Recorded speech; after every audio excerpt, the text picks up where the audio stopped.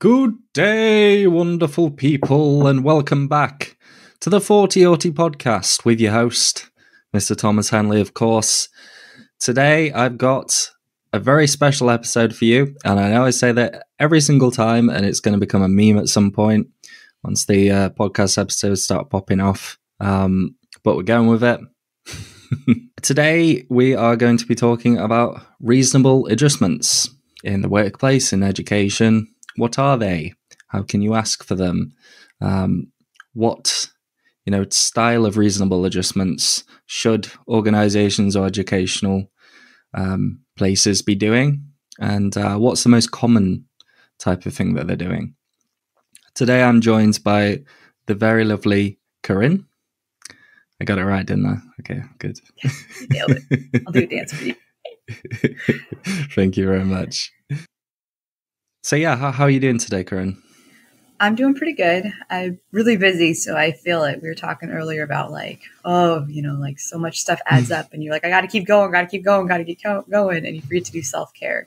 So yeah, I feel you. I'm definitely still in work mode because I finish at like 4:30 to 5 p.m. usually, and it's about 20 to 6. So I'm still trying to get my head in the space and I squeezed you right between clients. So yeah. I have my students, then I have other clients I work with. So you're right in between all of them. Cool. So yeah. Very cool. I appreciate you fitting me into your schedule. Of course. Just a little update from me, actually. We have the Autism show in Manchester coming up soon. And it's something that I'm going to be speaking at, I think, on the Friday. And Carrin, I seem to remember seeing your name. I don't think I'm in that one, but I know someone told me that they thought I was too. So they were making jokes. Did they hire you and forget to tell you?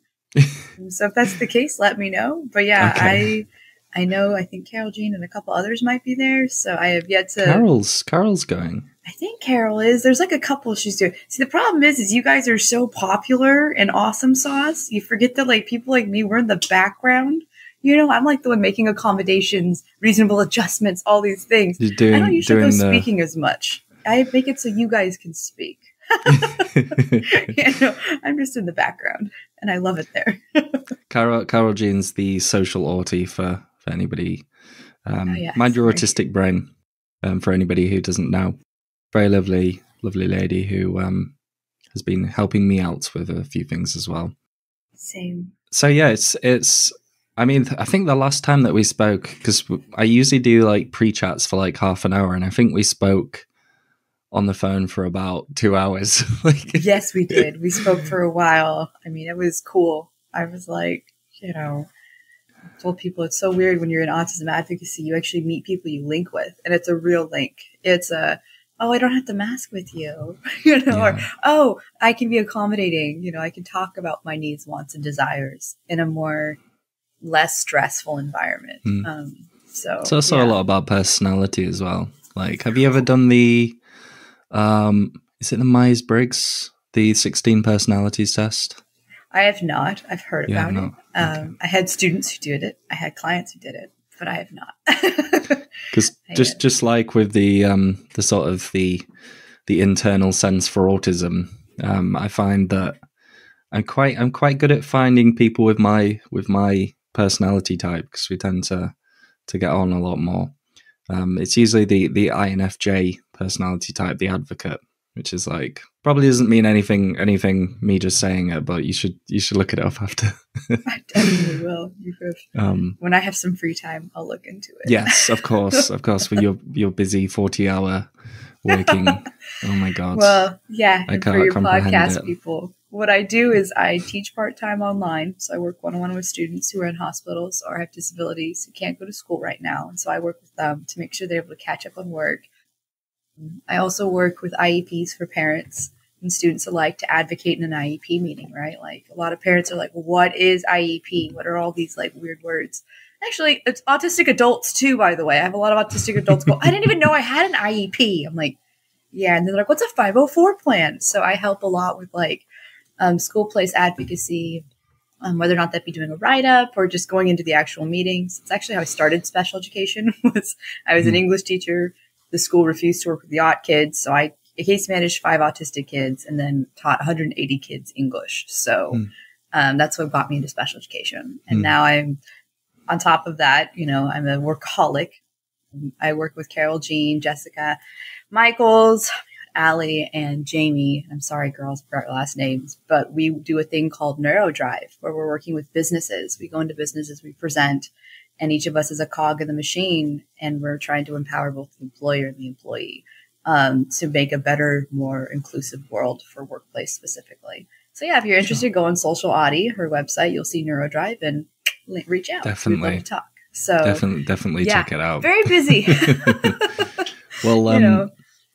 I always find it's quite crazy because a lot of the social media stuff and the YouTube videos and things of that nature tend to be on, I don't know, I kind of have to, in my mind, I have like the idea of what the autistic community is, and you have like this bubble of autistic adults who, you know, it tends to be that we talk a lot about particular traits of autism or particular ableism, you know, masking, things of that nature, you know, things that are really kind of interesting and more language and more sort of progressive kind of style things. And then you have the research side of it, which, you know, I'm not going to explain too much, but you got the research side of things, and then you have the education, workplace, you know, things of that nature.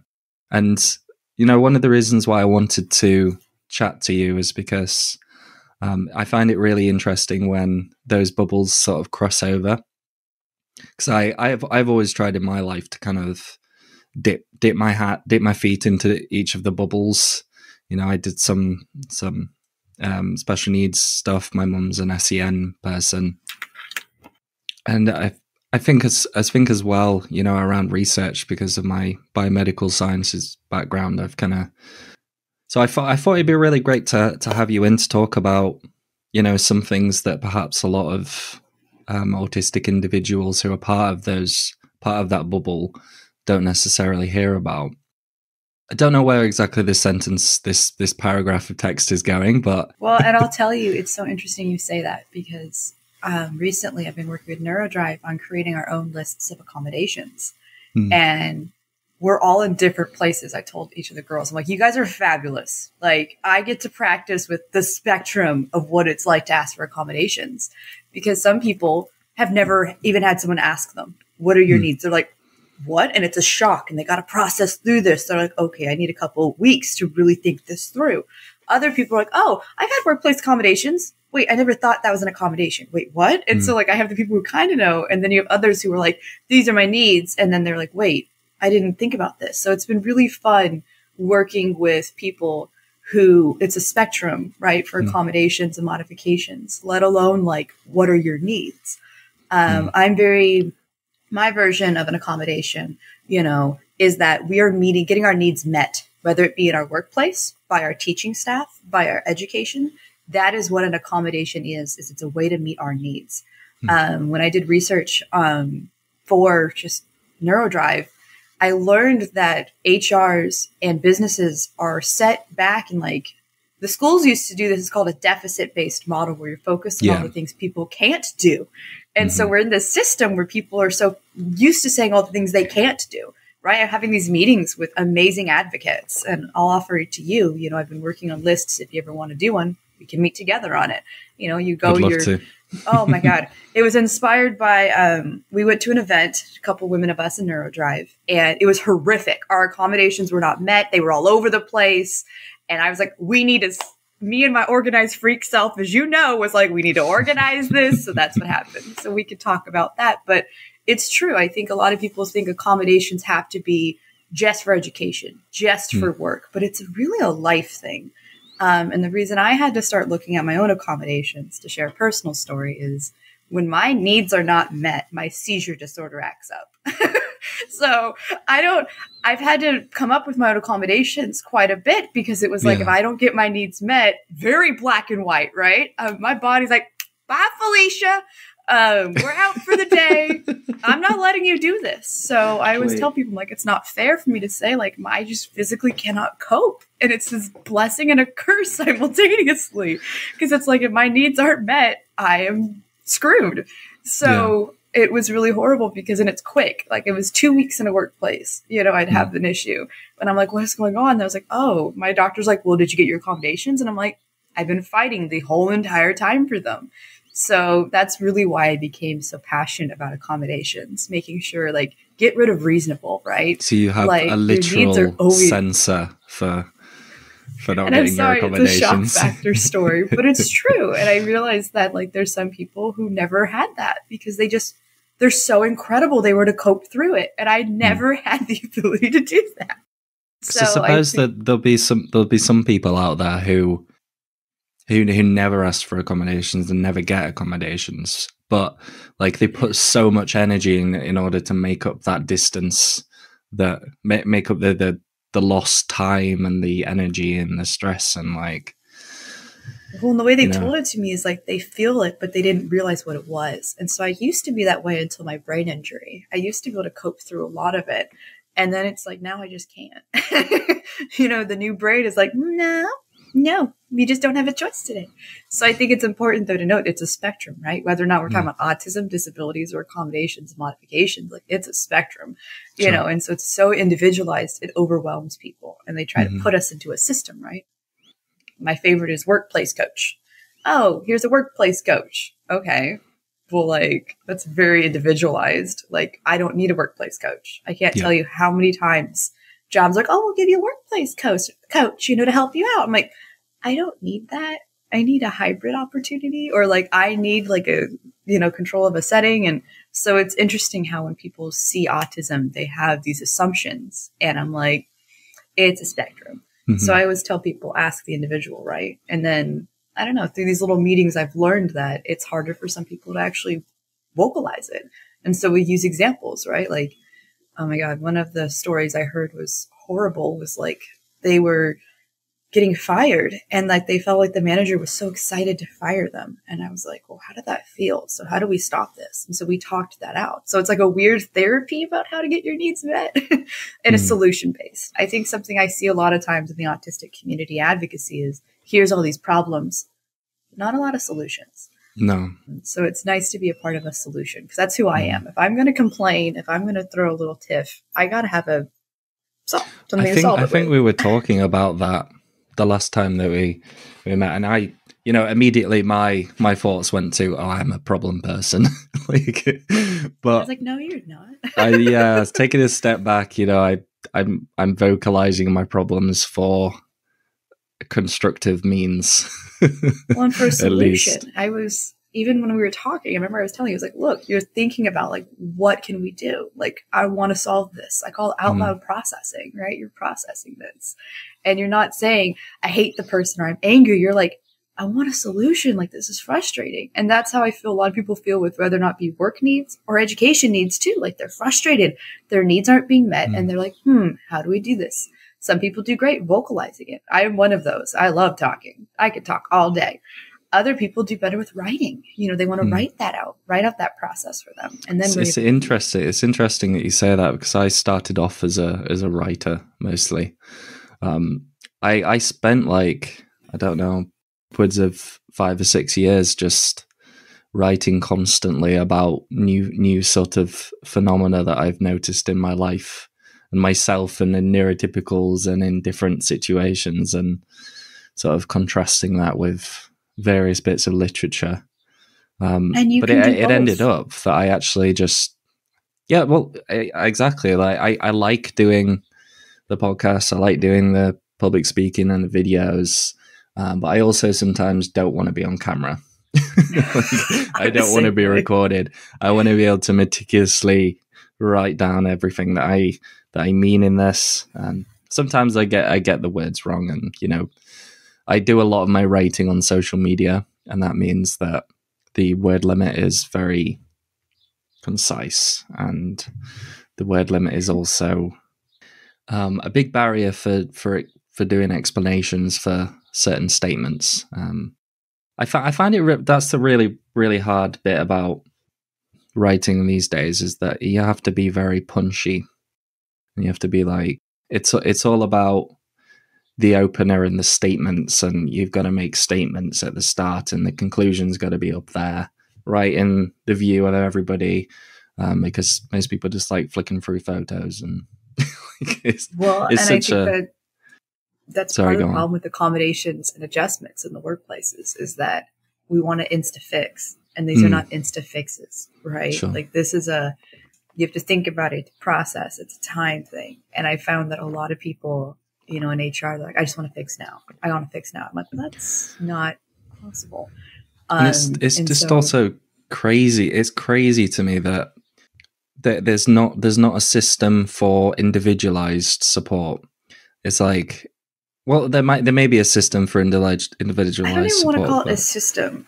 It's a system that's designed to make it hard to be individually supported.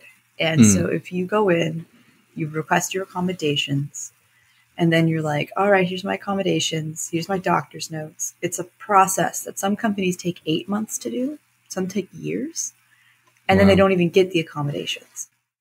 And so that's where I have a problem, where it's so time consuming for everyone involved. It's not effective for businesses or for the employees. And so that's kind of where Carole laughed, but like, I have a solution, that I've talked to a lot of businesses about, where it's like, we need to streamline this. We need a system that's more pragmatic, that actually works for everyone involved, because the system we're in right now doesn't. And a lot of times, if you read the laws and legislation, particularly in the United States, I went to these government websites that HRs use, and I was like, one of the accommodations is they keep asking, fire them, find a way to let them go.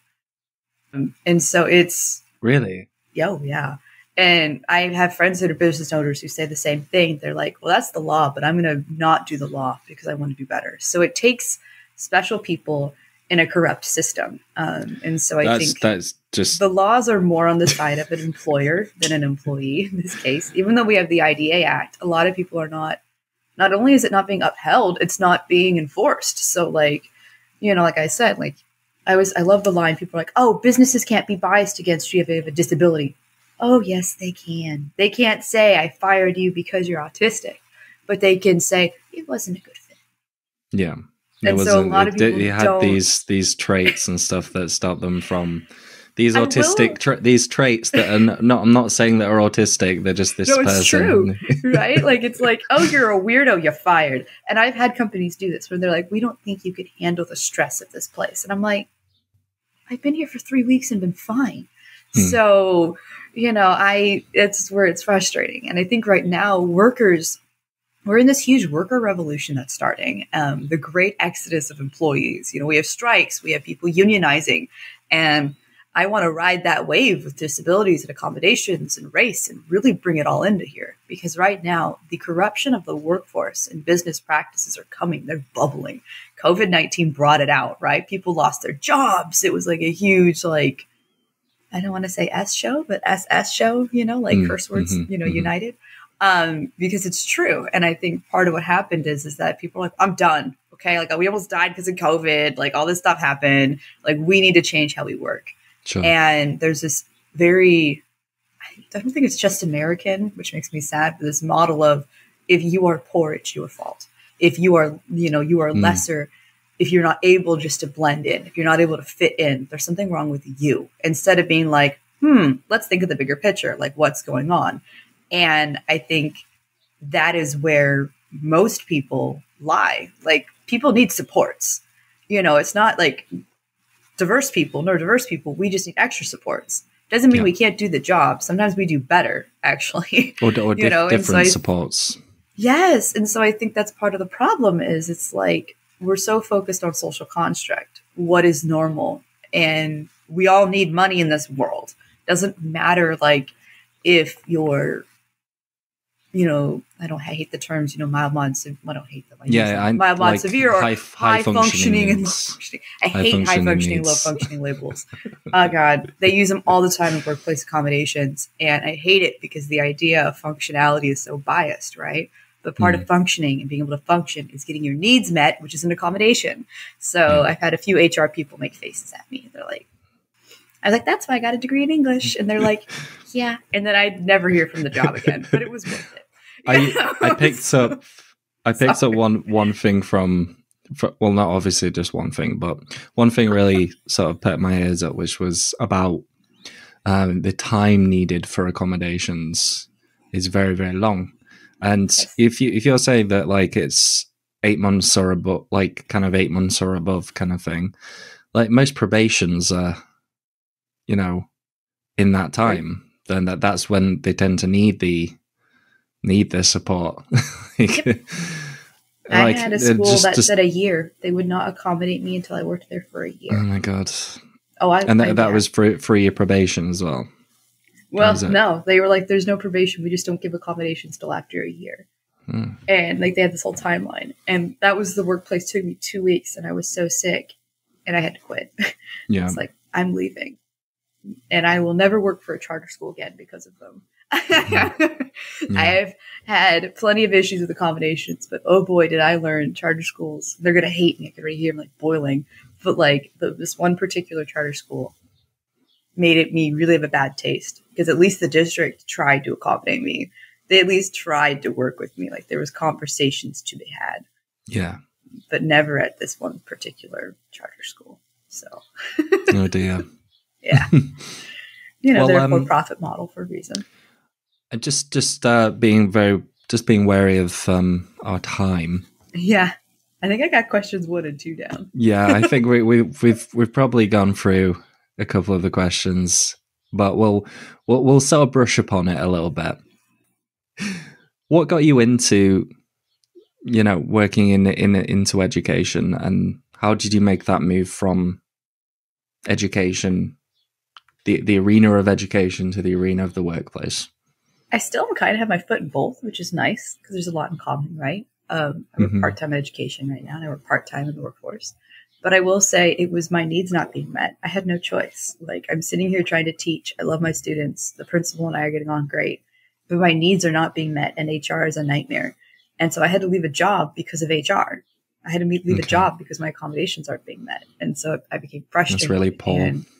So I just was like, you know what? Like, and that's when I started getting more and more into advocacy. Was this SEN education, or was it just mainstream? This was a charter school here in Stockton that is a phenomenal school. That's why I don't name them. The school itself, fantastic. The company that runs it, HR, fantastic. So I don't want to undermine the work these incredible educators are doing and these people are doing. So that's why I never named the school, like the particular charter. But I will say that in a public school setting, they were much better at doing me. And so, like, for example, the district here in Stockton basically sued me for paychecks they had given me that I didn't ask for and threatened my credential. So I've had issues with both. I will say, it's a funny story. I think I got more scared of Stockton, and I don't think they held the power that I thought they did looking back. But when you're having like 20 seizures a day, your mind is not in the right place either. Of course, like that's pretty pretty out there in terms of. We get why you had to give your money back and everything, because like they were like you were in a rough spot and there's a reason you're not teaching at the moment, right? So how did you make that move? The move from the education to the workplace, like. What was so hard to describe? I think it was just kind of like I said, like I just kind of was like, I'm tired of dealing with HRs. So I started talking to people, venting, and then it was kind of like, well, what's a solution? What's a solution? And then I still have always stayed in education, though. I've always worked with students, whether or not be part-time, because I don't want to leave education. I feel like I love teaching, and I want to keep that. If I'm able to do it just with one kid, just to make their eyes sparkle, it's worth it. I have a lot more patience also for students than I do for adults. Just been the other,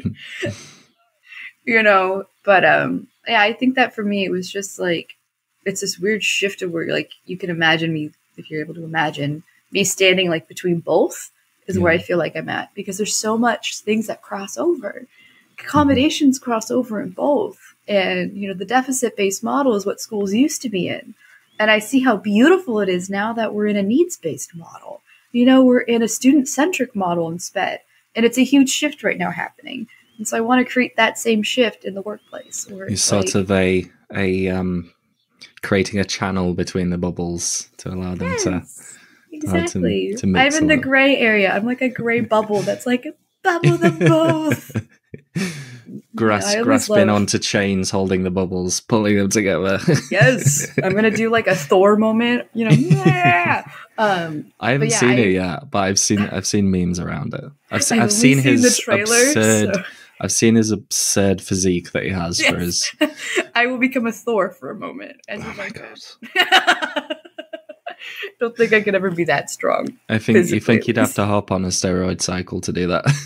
I think so, and I don't like the look, you know. No. Yeah, Sure. I'll be strong in other ways, but I think that's kind of what happened. Is I just found, like you talked about, like all the connections, all the like, you know, syncrasies. I think is what they call it, where like two things just keep connecting. It just keeps happening. Sure. That's definitely been my life. So that's definitely why I got into the workplace, and reasonable adjustments, you know, a person can ask for in the workplace. I mean, that's the tough one, right? You can ask for anything, but you're never guaranteed to get it. And that's where it's frustrating because it's like, you should. I'm dealing with a client right now who, poor thing, like did all the right things. She wrote out very beautiful descriptions of what she needed, very specific. And they took this phenomenal list she'd created, you know, broken down and made it into 3 bullet points. And you know, I remember Carol Jean's like, what's going on? And I was like, oh, they took these beautiful accommodations and forced them into the reasonable accommodation model. And she's like, is that what happened? I'm like, uh-huh. So I'll be working with them. But yeah, it's just, that's one of many. Like my own story. My doctor and I spent hours about my own accommodations, right? Like, we're going to tailor it to this job. We're going to do hybrid on Wednesday, for example. Corinne's going to go home early and she'll be able to do staff meetings from home because it's a short day, you know, and it was straight up no. I'm like, I mean, this is doctor documented, signed, my neurologist, my primary, all of these doctors were on this. And it was like, no. So it's what I tell people is like, keep fighting for your needs. You know, we're in a crazy movement right now where there's a big exodus of people too. You know, right now workers do hold a power they didn't have in the past. If we sort of, you know, take a little bit a time segment at the moment with the of what you're saying about the deficit model and things like that. You know, what sort of reasonable adjustments could people generally ask for in this current climate of the workplace? Work coaches are very popular. More time. Like time to process, which I found actually helps a lot of people, just giving that time to process. Very much so about, it's kind of funny you say that because I go into my own deficits thinking of things I can't do and I haven't been able to get right. So note that we all are human. But I think one of the bigger ones would be like a workplace advocate, asking for more times, clear and concise language. It's one of the number one things I say in an IEP. Use clear and concise language. You know, if you want to have a meeting, who does the meeting go to? You know, like, who is invited to said meeting. Having lists is something else a lot of workplaces have been doing. And that is actually Allie, Jessica, and all of them who have taught me that one, where it's like they just are like, be specific, right? Who do they need to speak to for this problem? Who needs to happen? And, you know, because one of the bigger issues that's happened is like, you know, autistics were kind of black and white. And so this is your management, this is your supervisor. Go to them for everything. Yeah. And then we go to them for everything and get in trouble for it. So it's kind of like, give us a clear list. Okay, if you're having payment issues, go here. Just email me anytime you need help. Emails and then they get angry once when every you do. hour. Like, yes. Yeah. I mean, my own boss is funny because she was like, I was like, can I get a list of like what I need done? And she was like, okay. Still hasn't done it. But it was one of those, you know, she started texting me like, okay, this person as issues come up. But, you know, I was like, a list would have been helpful. So I still haven't gotten my own list, but it's something I think that's a reasonable thing to ask people. Hey, give me exactly who I need to talk to for what situations. And it depends on the business too. Like there are some businesses that are very open to this, whether or not be in education, like all the different sectors, right? Like that are open to this feedback of like, help me. Others are not. And so I always tell people, you feel like your boss is not listening, you might need to go. And I know it's cruel as someone who, you know, has had to leave quite a few jobs now. The ideal would be all the accommodations are made and they stay there, but it's not up to them. So, and exactly. And so I found that like even in certain businesses where people wanted to accommodate me, the HRs wouldn't allow them to, hence the charter school, you know? So I think that it's important to kind of know your limits too, right? Like, so if you ask for your reasonable accommodations, you ask, like, you're trying to be proactive. You're not saying, screw you, you didn't do your job, I'm miserable, right? Like there's people who do this and they're like, I got fired. I'm like, I bet you did. So you have to be, I always say, like, PC. Might not like it, but it's kind of like a mask you put on. You're like, hi, I need help. Let's help each other. I hate you and your organization. Oh, not yeah, really. No, oh no, I've done that. I've had big smiles and I'm like, hi, so we need to talk about what's going on. Let's chit chat. And one of my friends, she was like, oh no. Oh no. that's the Carrin signal. Because it's my scripted, very, you know, yeah, it's like always, one of my girlfriends calls it, Carrin is going to kill you with kindness, literally. And it works. It works a lot. You'd be surprised. I've won a lot of people over, even if I didn't like them, even if I was boiling mad. But as a teacher, you can't show a student you don't like them. And that's what really helped me out. So I feel the same way about workplaces. I'm like, I can't show you I hate you. Yeah. So it's not fake, it's real. And I think that's something else. A lot of people are like, oh, that's so fake, Carrin, you're masking. No, I think in the world we have to mask for certain things. And being in business, being professional is definitely one of them. It's a really hot topic for me at the moment around masking, because, you know, I've got a very sort of different idea of what, you know, bad masking is and what good masking is. But every time that I mention anything about masking not on the whole being bad, I get a lot of comments about it. You will. I kind of came up with this term called integrated masking, which is, it covers it's the idea is that you have this mask which is a representation of a person that's not you. And like everyone has different masks that it's different to the term, but everyone has different masks that they put on for different situations.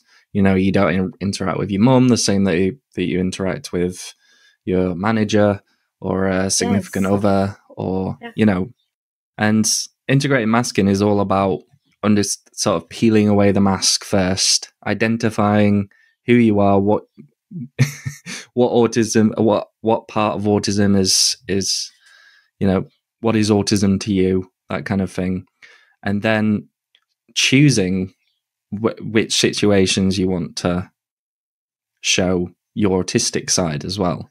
So it's like you're putting on a mask, but you're putting on an autistic mask. Like, well, I teach my students this, that there are times and places for everything. You know, I was like, you can't go up to your mom and start cussing her out. Yeah. Your mom will not be happy with you. And a couple of my students made the joke, and they're like, no, you're right, Ms. Gilmore. I'm like, right, because that's disrespectful. You can't go up to a manager and start cussing them out. You're going to get fired, as you should be. Yeah. And so you have to, neurotypical people mask too. There's this big thing that it's only an aught thing. No, they mask just as much as we do. It's a society thing. I would say the difference is that sometimes autistics, we buy into our own masks. We feel like if we unmask, it's shameful. We unmask. We've kind of been trained that it's a no-no, bad juju, etc. And so I found that having the right place to unmask is important. Like in my home, I used to not be able to when I was younger, be able to really unmask. If I did, I was made fun of, etc. So like having your sanctuary, I think, is important. I'm lucky. I have a husband who I unmask with all the time. He gets Carrin is that messy hair, tired. Like, what do you want? Just as much as the gorgeous person, right? So I think that it's important to kind of note that, you know, you have to have your support and your safe group. It doesn't always have to be family. Like mine, in my case, is my husband, who is now my family. I married him by law. He's stuck with me. me, which is always my joke. I'm like, no refunds. You signed the paper now. You can't go back. I gave you plenty of warnings.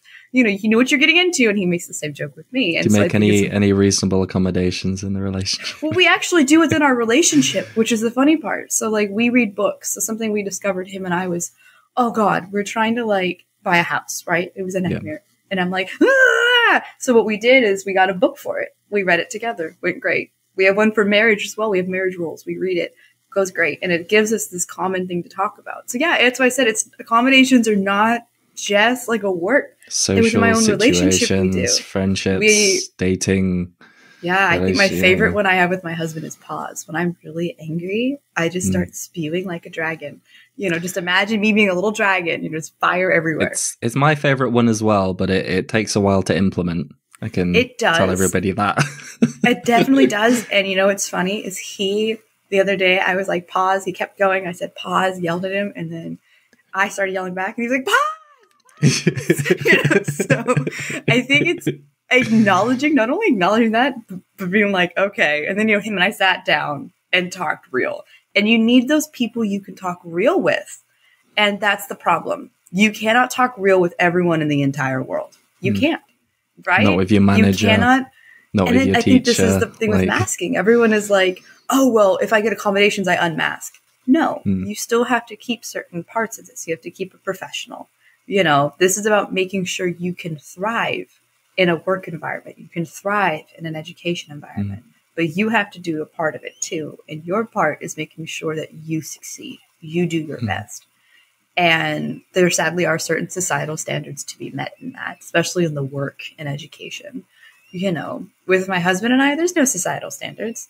Like I mess up, it's okay. So I think that I always tell people, I started telling people recently, think of your own life. What accommodations do you do? Like, do you have a quiet house? Do you like having like a fountain in the background? Like, what are things you do like every day? To kind of just work your system in. These are technically accommodations you've made to help yourself. Yeah. So. I think it's, it seems to me that, because I do a lot of stuff around dating and relationships and, quite often a lot of people in the, talking mostly about NT-ND relationships, autistic, non-autistic, there tends not to be a lot of conversations from either side about adjustments. It's kind of like this weird sort of dynamic where one person does things for them because they think that they won't do them if they don't do them, and then they get resentful towards the other person, and the other person's like, I didn't ask you to do that. And it's actually something my husband and I had to talk about. Exactly what you're saying, because he's not autistic. I am. And of course, my seizure disorder adds a whole nother ballgame. Yes, yeah, I can imagine. And so when I first met him, he had never seen one of my seizures ever. And I was proud of that. And of course, that's changed, poor man. And I remember my girlfriends used to say, oh, just wait. And once he saw a seizure, he felt like he had to take over. Now, there were some incidences he had to, because I'm not there. Like, right, I'm physically, I'm maybe physically, there, but mentally I'm not, right? I'm not there. I cannot speak. And so we had to it made him and I have to talk about that. What are your needs, Carrin? What are your wants? What do I do? And so we kind of began to address it through my seizures, and then it was able to go over into other aspects. It is so hard as an autistic person. I can tell you, I felt weak. I felt he was superior in this weird way too. And I was like, oh God. And I was like, I feel sick. I have to tell him, because otherwise, but we talked, and it actually is what made him and I so strong. And my family, whether or not they're neurotypical or not, are like, you guys are such a strong unit. You're united, and I'm like, yeah, we worked for this. This was not something that came for free. And so I think that, though it sounds cruel, extreme health challenges, you'll see that people in those relationships, it either makes or breaks them. Yeah. And a lot of people forget that though autism is not an extreme it's not extreme health challenge, it is still something that impacts a relationship. And you have to talk about it. And it's uncomfortable. It's not going to be fun. And it may mess up. You may lose a person. But I think part of this idea of like, if you're going to be with someone, they have to know you and you have to know them. It's a two-way street. And so I loved you had talked about on your thing about how like, you know, you can't have one person just doing everything for the other. I actually showed it to my husband, by the way, which was you great. can't have one person doing everything for the other person without them asking for it. Or if they do, it has to be give and take. So for example, you know, my husband's done a lot for me, but I've also done a lot for my husband. You know, like we've found a way to support each other and equalize it out in our own relationship. And it's important to note that, you know, and you have to see the impact on someone else too. And I've had a lot of my friends who are on the, not even on the spectrum, actually, they are disabled. And that's been a hard part for them where they're like, well, I'm feeling myself in this moment. And I was like, yeah, but your poor partner wants to help you. Why do you like assume positive intent until proven otherwise? Right? Like assume, you know, you're dating someone as a friend or more, you know, like assume positive intent. And I think this is something a workplace could do just as much as education. You know, we need to start assuming positive intent. We're all so defensive. We're also like trying to guard ourselves. You don't get to know, but we're supposed to be able to unmask. They're contradicting ideals. So until like you assume positive intent, go out there and be like, well. So masking is not just about the positive traits, like the stimming more in emotion, you know, for emotional regulation, things of that nature. It's also the right. Okay, I am an adult and I like to be independent, but I also really struggle with my executive functioning, and I'm not always good at making places on time or getting to places. And I've you know, just going back to perhaps my, you know, one of my past relationships, I had the reason why I was talking about sort of these asking about, you know, if you need help with things is because there's a lot of sort of borderline infantilization with certain things. Like some people just feel a compulsion to do things for you, and for me, I like to ask for things if I want something. I don't like someone just coming in and doing things for me all the time. And yeah, but in, you know, for example, if I was going to ask you for help, I would ask you to do that for me. Right. But in this case, it was just thrust upon me, and I conversations, and you know, it as I said, it led to a lot of resentment from the other person for me not pulling my weight or doing stuff, and a lot of resentment from me because like, I didn't ask for it. I don't want it. Stop. Like, and then I always feel like there's this looming weight over my head that every time this person does something to me, I feel smaller. You know, and you feel like you owe them. Yeah, like, I owe I'm them. indebted to you, and that is something my husband and I had to work through because that was very much him for a while. You know, and this is where it became so difficult. I told people because I was like, there literally was a time I could not speak, but now I can. Shut up, I can talk again. You know, and it's cruel, but that's something him and I were working on because, you know, it's true. And it doesn't take, I mean, so it took my husband, me having seizures to do this, but for other people, it's just hearing autism. You know, like, oh, autism, I have to provide everything. Yeah. Yeah. No. And I have to make sure they get out and socialize and shower, and I have to be on track of that and make sure that they've got. It's like another thing, like with you're meltdowns. You're not my caregiver, you're my partner. With meltdowns, you know, I say that to friends too of mine. Like, you're my on friend. my own when I'm having a meltdown. I don't need support in the way that people think that I need, and usually like a lot of interaction with other people and people around tends to make it worse. Obviously, depending on the person, but no, I feel you. I have a select few. Even for my seizures, I tell everyone to get out. These are my people. Mm-hmm. And I think there's a point also where, you know, like these are accommodations, and you're talking about your story, right? And I'm thinking of accommodations in my head, you know, reasonable adjustments within your relationship. Sure. You know, just plan for 5 minutes, right? Give you 30 minutes, like, you know, before time. I do that with a friend of mine, by the way. I tell her a meeting's 30 minutes before it is, and she always comes right on time. So, like, these are adjustments we make for our friendships. I've asked my parents to do the same thing about certain events. And so this is a great example about that's an adjustment, right? Like, tell me 30 minutes beforehand. Tell me beforehand.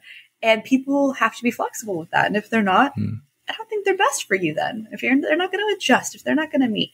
And you have to meet them too, right? So if you're asking them to tell me 30 minutes beforehand, don't be an hour late. It's kind of this fun, you have to give and take in relationships everywhere in the world, whether or not be with the teacher, your boss, schools, etc., everywhere, right? Sure. So if you're going to ask for an adjustment, you're going to ask for an accommodation, honor it by doing your best, and I think if the other person on the other side isn't going to listen, you can't reason with them. And that's kind of where, my father used to say this liner, you can't reason with unreasonable people. You're asking them to do something they just can't do. It's just not fair. A different way of saying you can't. Yeah. Well, I'm not going to say that. And that applies to workplace. That applies to a teacher you have. And there's certain situations where you're stuck, right? Yeah. Like when you're dating someone, you're like, I'm bi. Some people feel stuck, but you always have the option of leaving. And that's the tougher part. You have the option of leaving a job. You have an option of leaving this person. But it's a hard one, right? So I think that you don't always have the option of leaving a school, though, or a teacher, which is the only one where, you actually, HR is another one. You don't have an option of going to a different HR person when they're the only one who does the job. It's kind of like a prison, isn't it? Some weird sort of way. Oh, yeah. It's double. It's I always call it a double-edged sword, where it's like, yay, ow. Yeah. We're both being stabbed. But I think that's why I loved this conversation you want to have about accommodations and adjustments, because that is the point. Everyone thinks it's only workplace, it's only school, but it's so much greater than that. And that's been something that's been liberating in my life, to realize that it's asking for my needs is what an adjustment is. Asking for my needs is what an accommodation is. And it's tough, but once you are able to, you don't want to go back.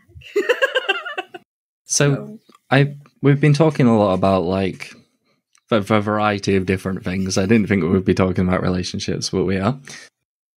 But what I wanted to ask is, because you've mentioned about the deficit model a couple of times. Why do we have this deficit model, and what's the kind of background or history to its use?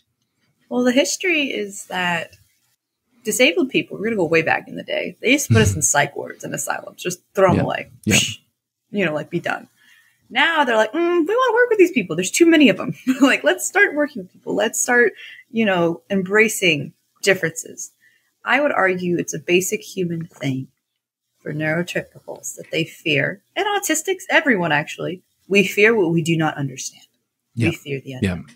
And that is what neurodiverse people are, to very much so many neurotypical people. We are unknown. They do not understand us. Like a jam in the social constructs. And so all these advocates people came out and they started being like, no. And then we got the IDA Act. Now it's legally they have to work with us. It's not just, I want to. I'll be charitable and work with these poor disabled peoples. No, you have to. There's a law in place now. The charity aspect of it as well, and a lot of organizations fully understand the charity aspect of it. I think it is a self-fed model to make people feel better about themselves. And there are a lot of goods that come out of these charities, right? There's a good idea of helping others. That's a good thing.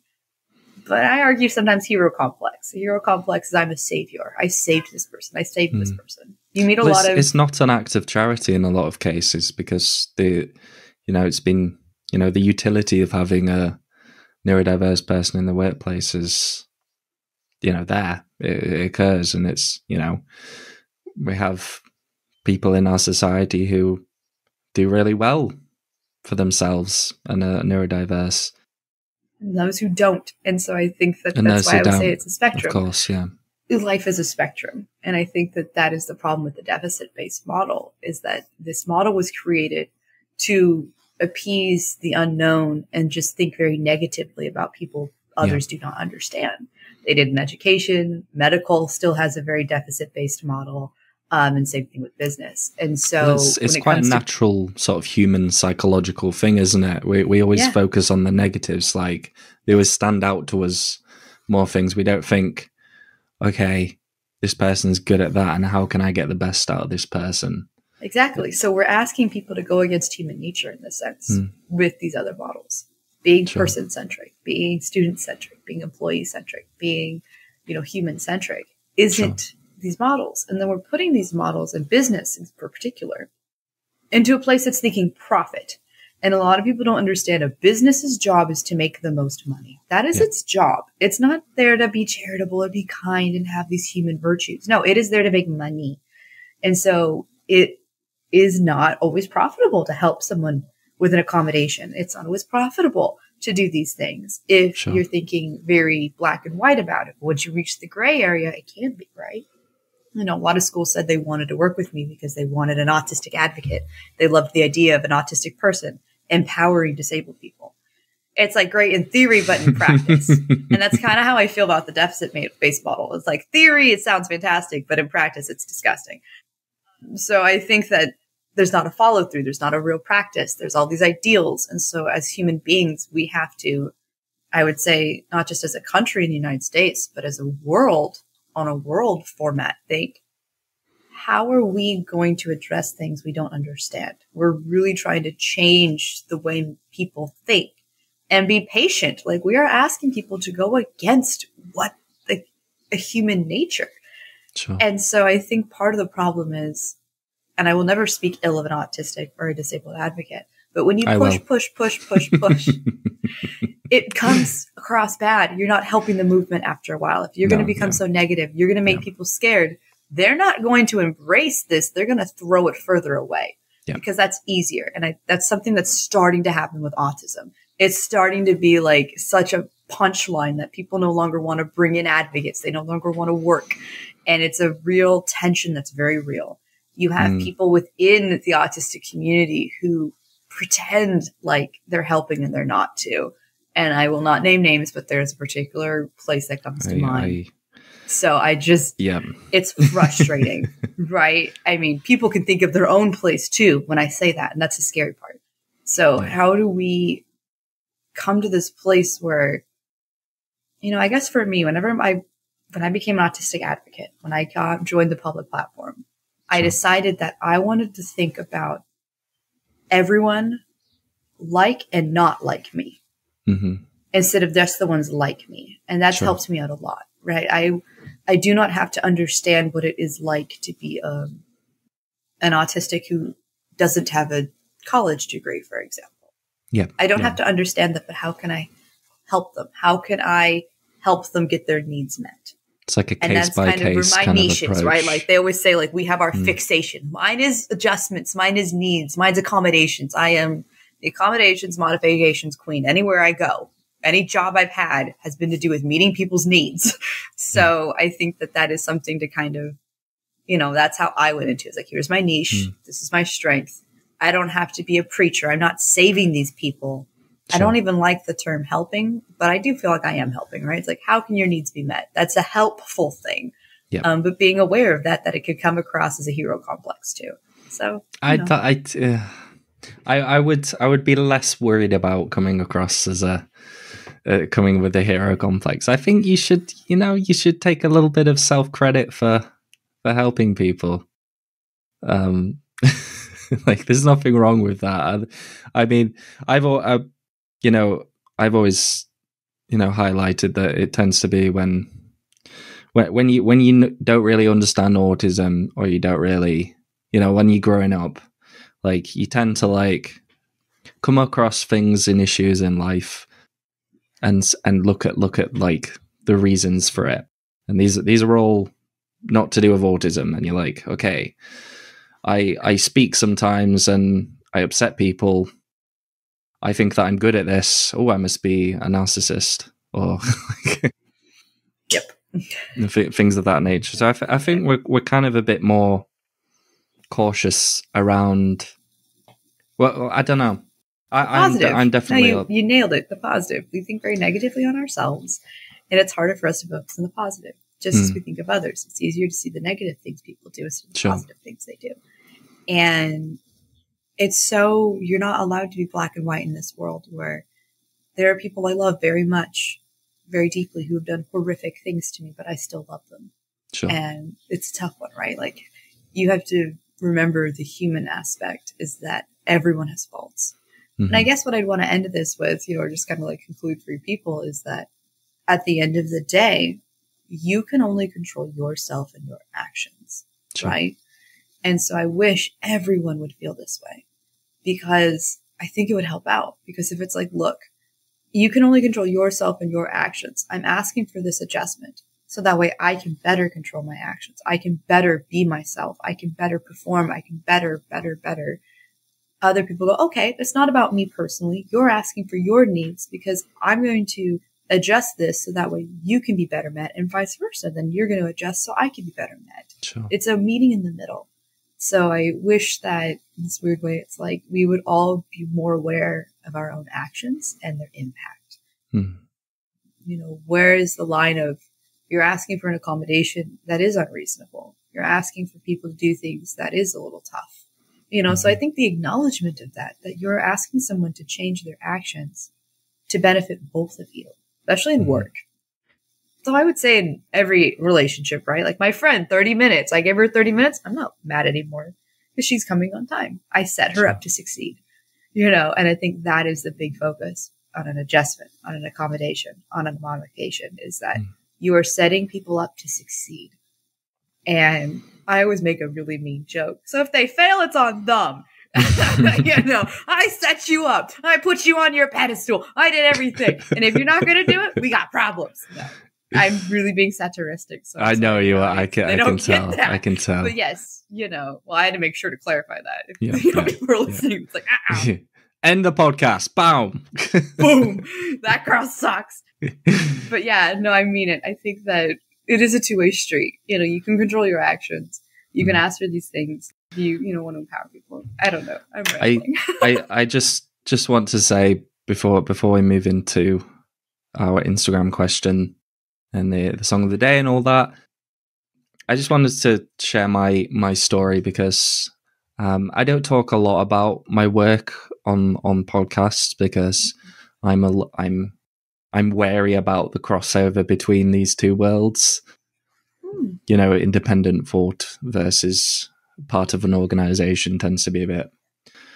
But I started at this amazing organization that did a lot of work, that does a lot of work in inclusion in different areas, and it was kind of something that I picked up during COVID. So I started working online, and I've stayed working online since, even though the office is like other side of the country.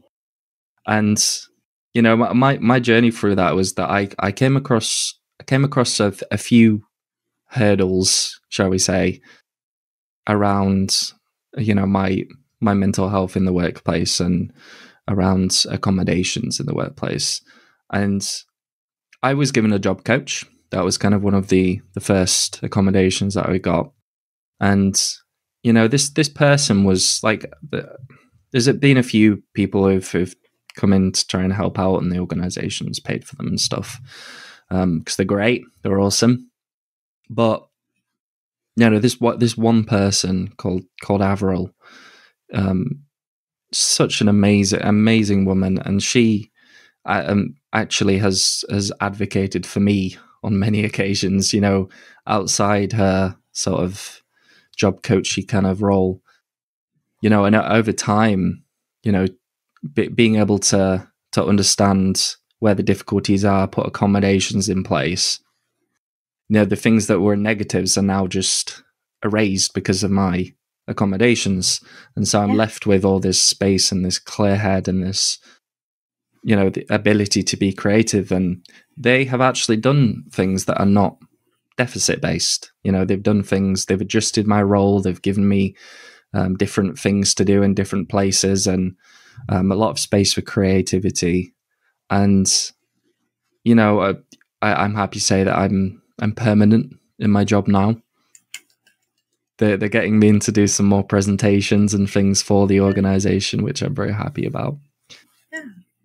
They're meeting your needs, and then you're meeting able to my meet needs, their needs, right? And like even more, like exactly. Now, in a lot of cases, my Avril always says to me, "You're the person to go to." Like, everyone talks about you, even though they don't know that I work with you. And I'm like, oh my God, like, so that's just an idea. And this organization is amazing. I'm not saying that it's going to be all like that for everybody, but there is hope. And if we were speaking it earlier about, you come to a crossroad, and do you bail, or do you try and work stuff out? And for me, it was nailing down exactly what I had issues with, trying to come talk to my manager and think of accommodations at work, and them being wholly for it, and it worked perfectly. And yes, and I love that story, because I had the same thing in college. I had Danny Ness in college. Yeah, I hadn't had seizures for 5 years, and then they hit out of nowhere. And I was in and out of hospitals and everything. And Danny Nuss would just be like, "Hey, professors, we need you da-da-da-da-da-da." That was my Avril. And I always make the joke, I want to be people's Avril. I want to be people's Danny Nuss for the workforce, because I think that's what people need. We can't always do this. And so having that in-betweener who's like, "Hey, this is what's going to help you. This isn't." I'm glad to hear a job coach took that on too, because a lot of them don't. So I'm like, yay! But yeah, I feel like when you have that person who knows you, who knows your potential, who knows you're just a rock star and would do great things and supports you to do so. So even if you fall, they have your back. It's hugely important. And yes, I will tell you, workplaces that have accommodated needs for people, I always get calls. They're like, "Wow, our productivity went up. Whoa, we're doing better." I'm like, yeah, because their needs are being met. You got excited employees. You're letting them be creative. I had a school I was working at. It was funny because there was lots of drama, but I just ignored it. And it was all online at the time. So I was like, I'm going to just keep pushing along. And the district was like, "You were one of our top RSPs of the year from Parent Survey." Hooray. If you're only one person on your case, you can get a hold of the parent. Right. And I was like, whoa. But that was because I had kind of just, through virtual learning, was able to make my own accommodations and just make it work. You get used in situations where you have no accommodations. You get used to negativity all the time. So it's a really punch to the face. You're like, whoa, something positive. Oh my God, I'm an asset to the team. And you are. It's like you got hired for a reason, and I think that's something I have to remember, especially as a lot of schools are offering me jobs. It's the end of school year, they're like, "Oh, get you back in person." So I think that, setting yourself up to succeed is on you and on your company. And when it's right, right? Like, it was the right moment for your company. You're like, "I need help." They're like, "Yes." And it builds. And that's a good thing. And we need more of that. I think that's what's missing in the workforce, is that two-way streetism of, I help you, you help me. The double empathy in practice.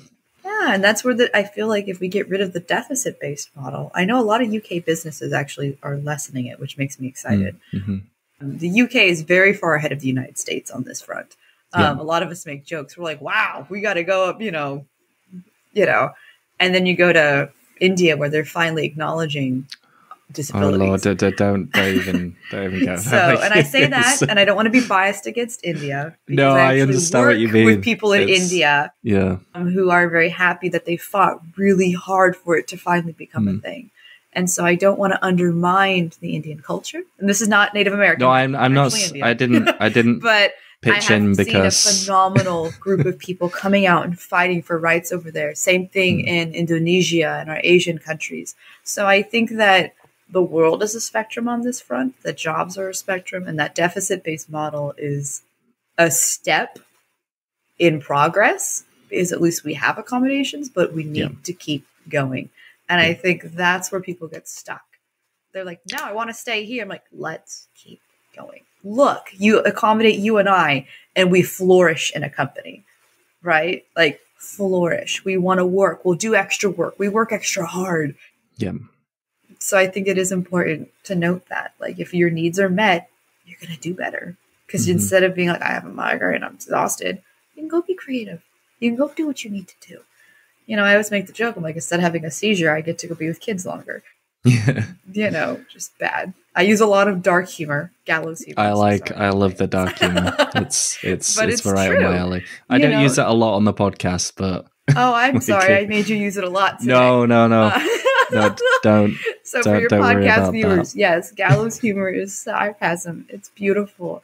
Yeah. I will say that you have to acknowledge darkness and make light of it. And that's what gallows humor is. And that's what I feel accommodations and adjustments could be too in the world. We have that struggle. Shadow. We'll make it beautiful. Yeah, we overcome it. And overcoming it looks different for people. In your case, it was getting your needs met. For me, it's getting mine. Actually, no, for everyone, it's getting their needs met. Yeah. I do want to leave you guys this question segment saying that, keep trying. And that don't give up. I know it's tempting, but you need to stick at it and find jobs, find places. Sure, the benefits and the disability benefits and things of that nature will help tide you over, but it's not for everybody. But for a lot of people, trying to find a good workplace and a good work is a really good idea. And don't think sometimes it's just it doesn't work. It doesn't have to be your bad or their bad. It just didn't work. Sure. Right? And so every experience in your life, whether it be good or bad, job related or not, is going to build on each other and learn from them. Take this as a learning opportunity. Every time I had to leave a job, I was like, what went well? What didn't?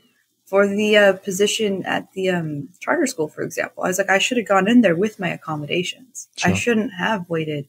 I should have, they took 2 months to hire me. I should have had my accommodations done. And I learned that. And for my new job, my accommodations were already done. Made a huge difference coming in with boom, So I also found a job that was part-time. Going. And so that's why I said, it's kind of just think about this as a way to adjust, right? Okay, what went well, what didn't? I actually literally write out a list of pros and cons, and then learn from them. What do I want to tweak? What's on the company? What's on me? And then you move forward. I do this whether or not it's with a relationship. Like when I used to break up with someone, I do the same thing.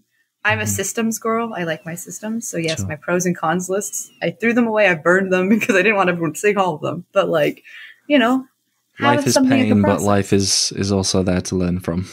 It's a beautiful disaster. It's a, complex thing that's neither good nor bad. Sometimes it just is. So remember that. We love to be so black and white, and we can be, right? By pros and cons list, I can be as black as white as I want to be. But with life itself, you can't be. So, don't give up. Thank you for that, Carrin. Of course. Thank you.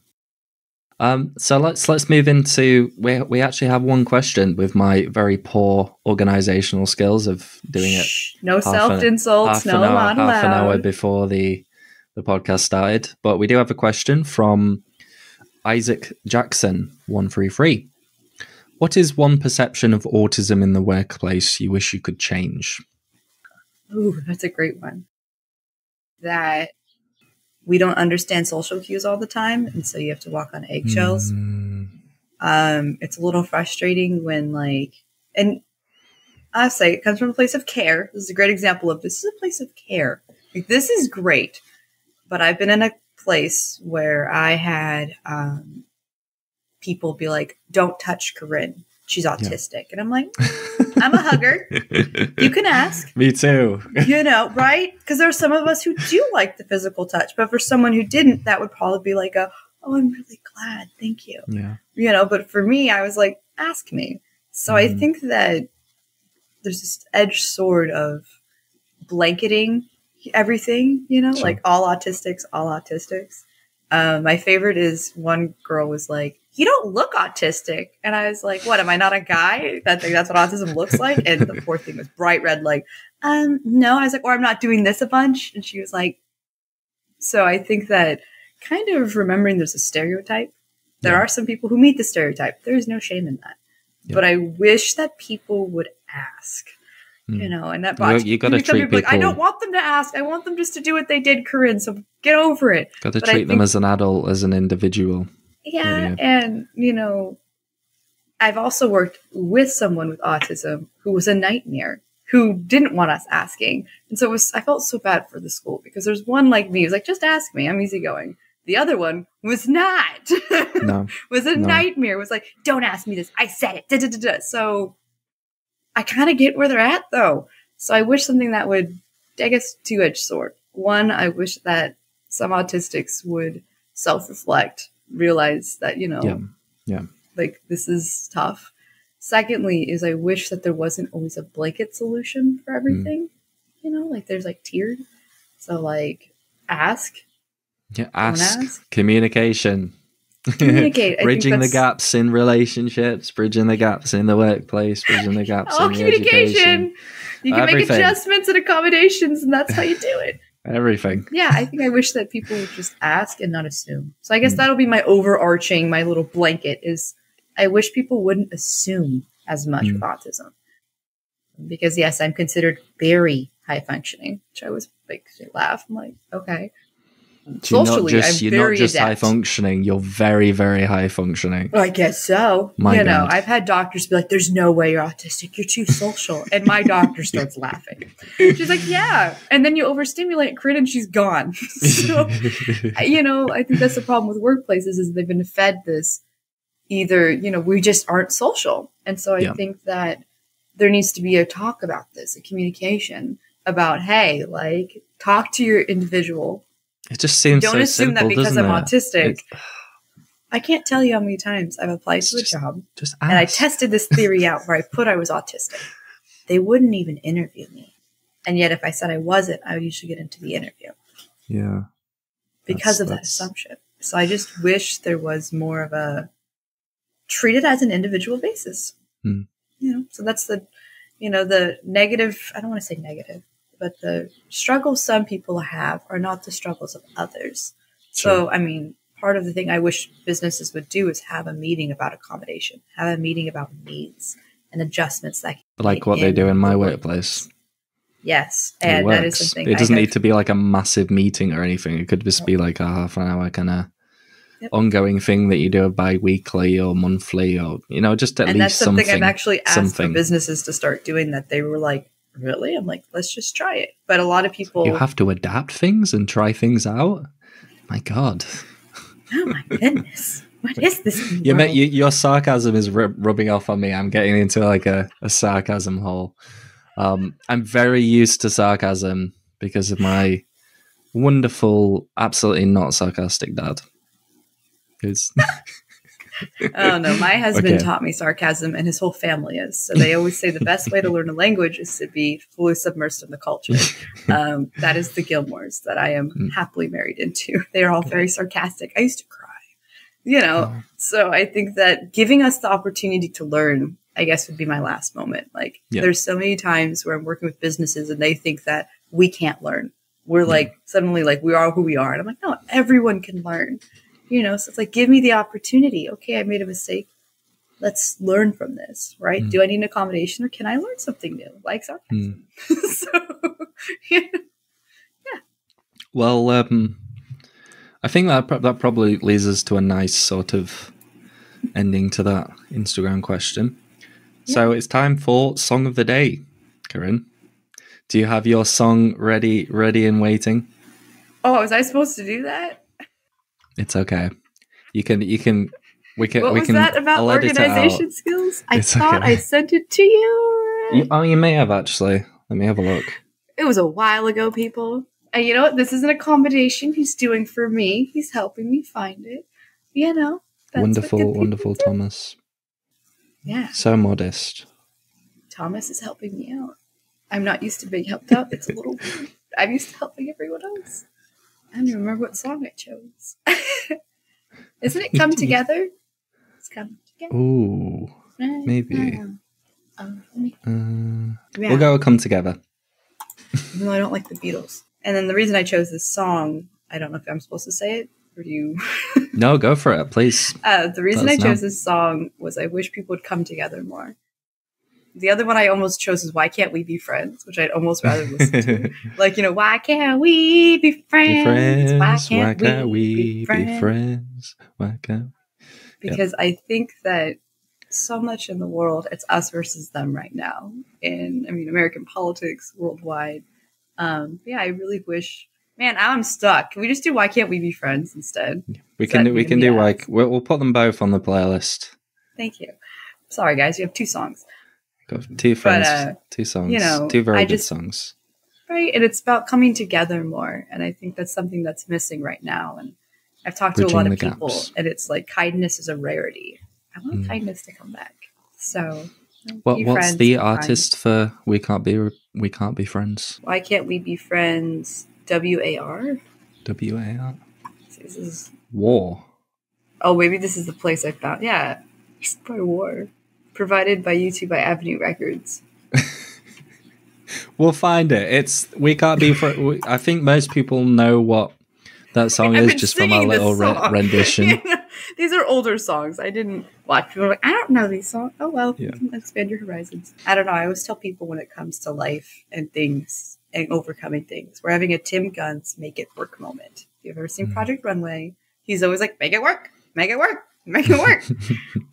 So whether or not I'm working with a student on their IEP, working in one-on-one tutoring, working as an advocate, I'm always trying to have make it work moments. So. Sure. Yeah, I think this comes to the end of our chat, Carrin. Thank you. Have you enjoyed your 40 Auti experience? Oh, yeah, I have. Thank you. You did a great job. I'm very glad. And if you have enjoyed the 40 Auti experience yourself, you can find the podcast anywhere, pretty much anywhere, on your podcasting streaming services, including YouTube, Spotify, Apple Podcasts, Google Podcast, blah, blah, blah. You and Social Audio do the same thing. You can get it anywhere. Yeah. I add the link to my LinkedIn, by the way. So I'll add the link once we're done. Thank you. And of course, and if you want to stay up to date with my daily life, the kind of stuff that I do that isn't content creation, the best place to do that is Instagram. And of course, if you want to get in contact with me, to be on the podcast or to get me on as a guest, to do some public speaking or some modeling, please go to my website, thomashenley.co.uk. And that's the spiel from me. Don't know if many people stick around to that spiel, you know, like I think there's like a drop-off rate for people, like just about the point where they know that it's going to be the end of the video and then they kind of switch on to another one. But well, I actually added you on YouTube, by the way. I didn't know you had a YouTube channel. So I was like, I'll add you. So I listened to the spiel. Thank you very much, Carrin. Anyway, I hope you all are doing well and I hope you have a lovely day. Thank you very much, Carrin, and we'll see you later. Bye, guys.